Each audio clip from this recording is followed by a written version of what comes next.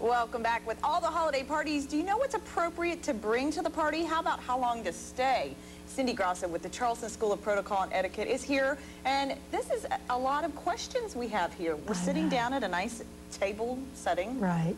Love it. Looks good. Holiday time is the time for table settings. Yes, it is. When we dine and have guests and company, and absolutely, yes. So talk a little bit about what we should do. First of all, formality. Now, is this a formal, this is a kind of a formal This table would setting? be probably a little bit, yeah, probably a little bit formal. It's kind of in between. You know, last week or last month we did a big, really formal with lots of silver, but this would probably be typical holiday. Well, do I bring a dish to a party that's this formal?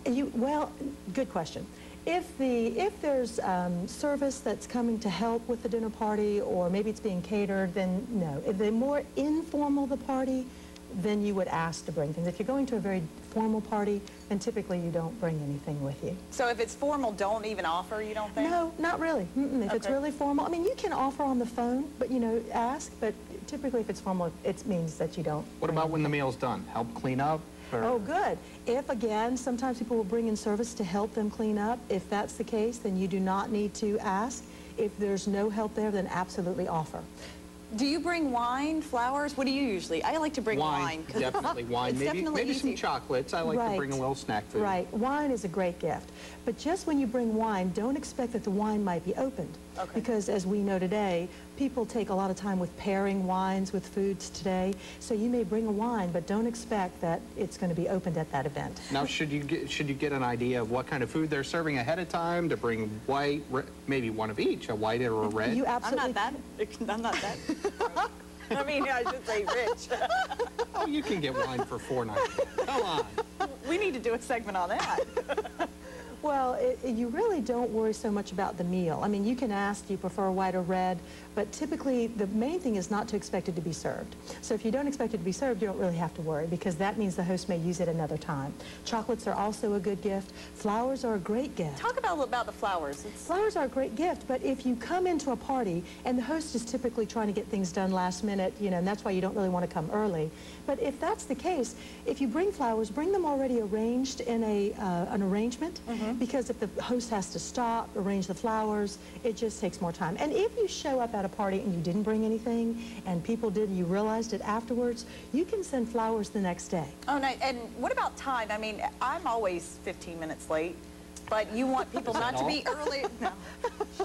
Oh. But are you pretty much on time? I'm always they say on not time. to be early, though. Right on time. Right. You don't want to be early for a party because, again, last-minute things are going on, and the hostess is usually trying to run around and get those done. Fashionably late is 15 minutes, but the trend today really is getting there on time. Now, the larger the party, that can go even to a little bit of 20 minutes. So just if it's a big, huge event, but be careful with that. You don't want to be really rude and arrive an hour late, or even if it is a big party. So you want to pay attention. Well, Dave, you know, he goes to so many Christmas parties. What should he do about eating and running? Right. Right. Oh, I would never. I would never. Well, you know, if you're in someone's home, etiquette says that you should stay 1 hour after you finish eating. And if you do that, then you're not considered eating and running. And alcohol, too, be careful with that. Alcohol, be very careful with that. You know, sometimes if you're having a party and someone drinks too much, you have to make sure that person gets home, or maybe you have to have an extra bed, or maybe something is said that shouldn't be said. So be really consciously aware of your alcohol consumption. And don't be the last to leave. No, no. Unless you want to plan on cleaning up. That's the way I see it. That's right. You know, I always try to tell people, get there on time, and absolutely don't. If it's a company dinner, you want to, even like we have a lot of drop-ins this time, get there early and leave early. Because later on in the evening is when alcohol starts to happen, things start to be said that maybe not, you know, so for drop-ins, which happen a lot this time of year, that's a good. And we saw some bad video of a holiday party yesterday, so, right? They stayed late. Did. Well, you can find out more information by going to charlestonschoolofprotocol.com. Call Cindy. She can help you with everything. She'll be helping me soon one day. Yes. 207-1025. And thank you so much. Merry Christmas. Happy holidays. Merry Christmas. Happy holidays. Merry Christmas to you. And we love this. This is nice. Well, up next, eating healthy with the family can be easy this holiday season. More with Louie's Kids next.